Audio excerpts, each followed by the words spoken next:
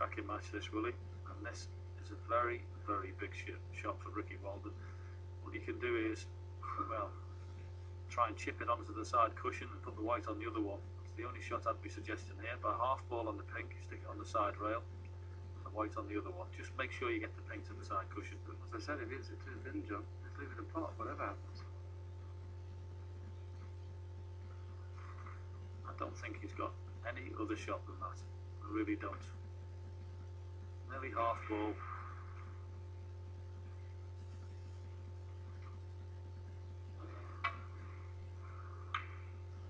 Oh, this is clever. If this misses the jaws, this is a clever shot.